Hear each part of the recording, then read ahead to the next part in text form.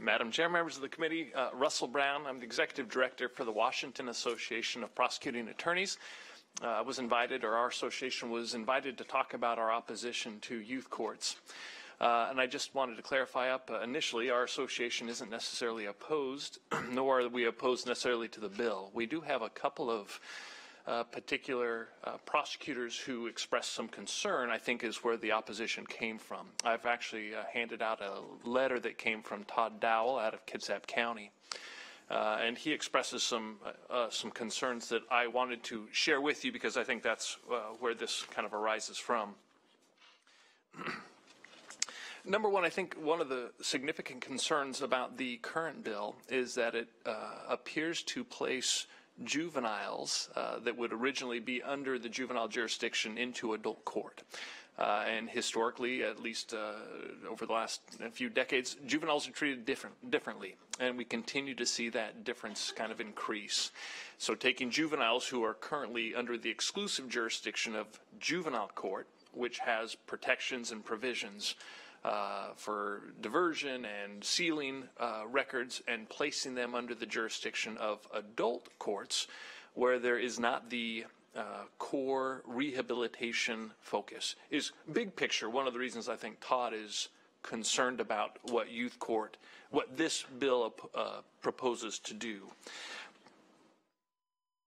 Number two, functionally transferring juveniles into the jurisdiction of adult court typically happens in very, very rare cases. Juveniles end up in adult court for very, very bad things, typically murder, violent crimes. So it isn't a normal process to see someone under the jurisdiction of a juvenile court end up under the supervision of someone in an adult court. I think lastly, juvenile court actually has a youth court provision. When this law was entered in 2002, the original draft of the youth court bill only anticipated juvenile court participation.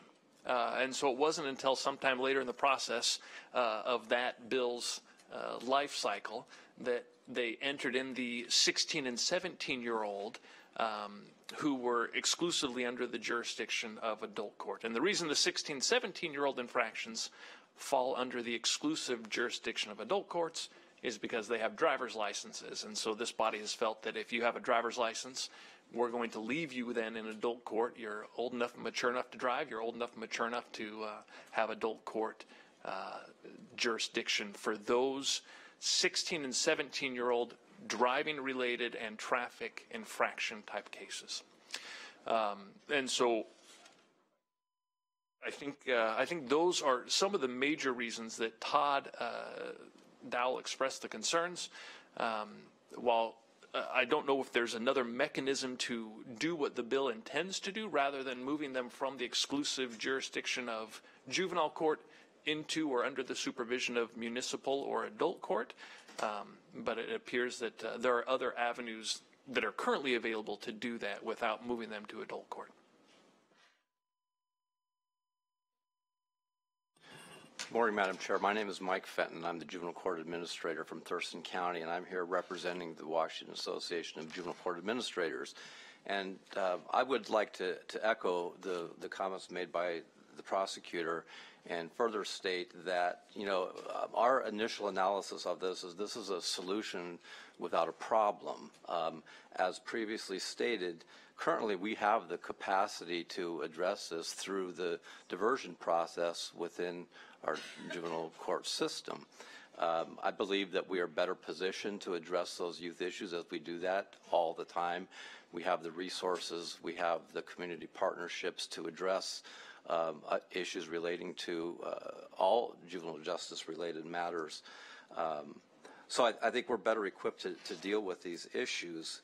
I think for us the biggest concern, frankly, is in terms of the records and the public access to those records.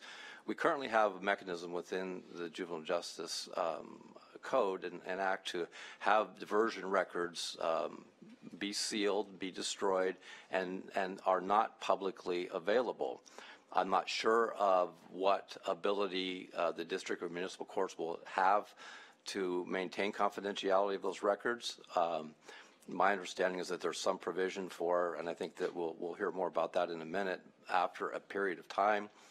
But that is a concern, and we believe that those records should remain confidential as they currently are under our current structure. As stated, these kids belong in the juvenile system. We've made efforts over the last several years to keep kids out of the adult system when appropriate, and this is just another example of where we need to maintain jurisdiction with these cases. I will say, with all of that said, I think that there potentially is room for some level of compromise here. I think that juvenile courts should retain exclusive jurisdiction of these matters for all of the reasons that we've stated. If there is some mechanism by which that we can coexist with the district or municipal courts in terms of a shared jurisdiction with some of these cases in areas where, in local jurisdictions, where that might be doable, I think that would be something that might be a considered compromise. I don't know that that's going to exist across the state. But we would object if it were to transfer exclusive jurisdiction over to those courts, but allow the possibility that a shared or coexisting jurisdiction with these cases in areas where that's agreed and appropriate to do. Thank you.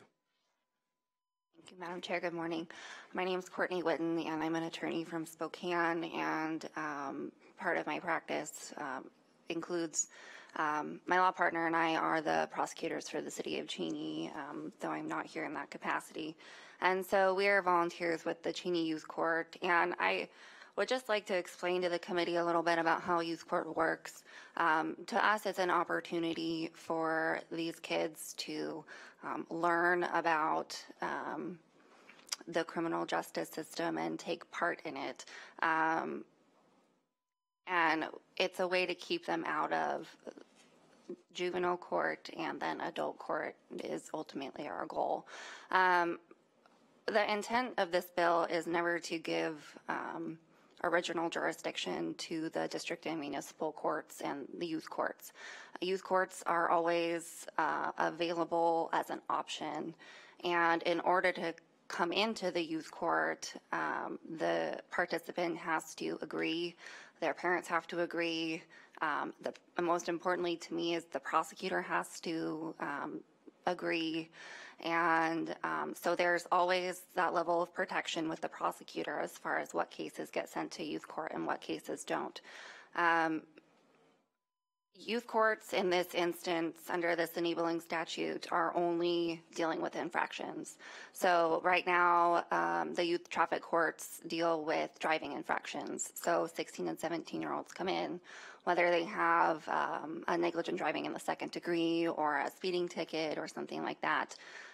They come in and participate in the process, learn from their peers, are, for lack of a better word, judged and sentenced by their peers. And it's really an opportunity for them to learn in an environment where they'll listen. I think that for those who spent a lot of time with teens, that's often the issue.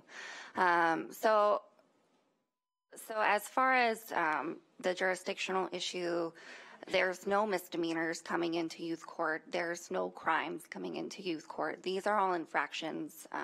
And the goal of SB 5640 is that we want to hear all civil infractions, not just criminal or traffic infractions. So, for example, a minor in possession of tobacco could come through youth court. What that might look like is the, say the infraction gets filed in Spokane Municipal Court, which is a court who's looking to, which is a court that's looking to create a youth court of its own. So say that the infraction gets filed there, and then, if the prosecutor felt it was appropriate and the participant opted in, they could send that to a youth court in that exists.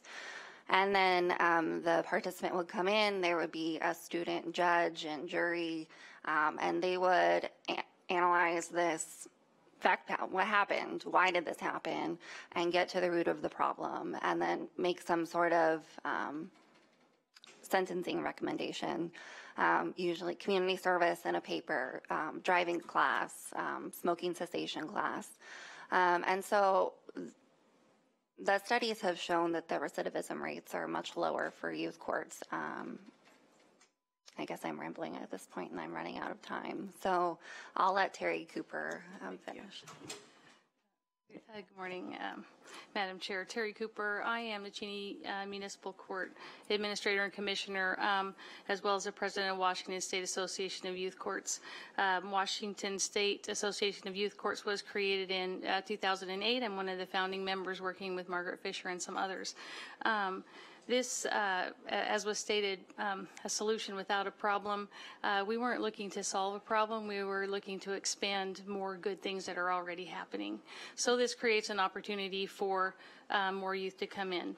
One, to address the jurisdictional issue. When I first thought of bringing this bill forward, we had no intention of taking jurisdiction away from juvenile courts. Absolutely not. What we were looking to do in the idea of expanding courts in Eastern Washington, in particular, Cheney being the only one, and so there's a lack of civic education, that opportunity for students to engage in the involvement of with their peers, for those students that are coming through to also understand more about the court system. And so that was never the intention, is still not the intention. We had a great discussion yesterday. I would absolutely entertain whatever language we needed to put in there, some caveat that would say nothing in this bill was intended to change original jurisdiction.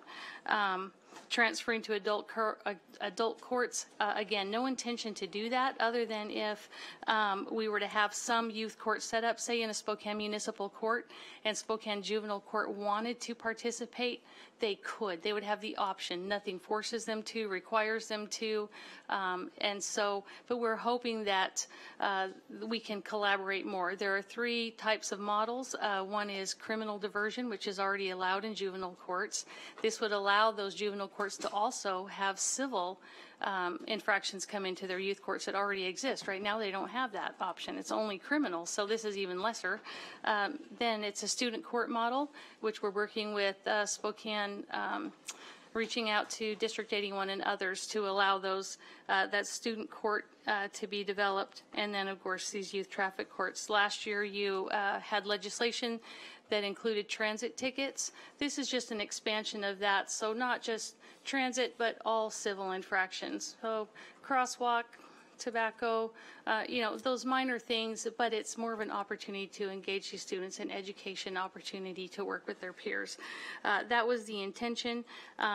We, like I said, had a great discussion yesterday, and I think we all agreed that we can land in a place that this could go forward and create opportunities for expansion of youth courts without changing jurisdiction.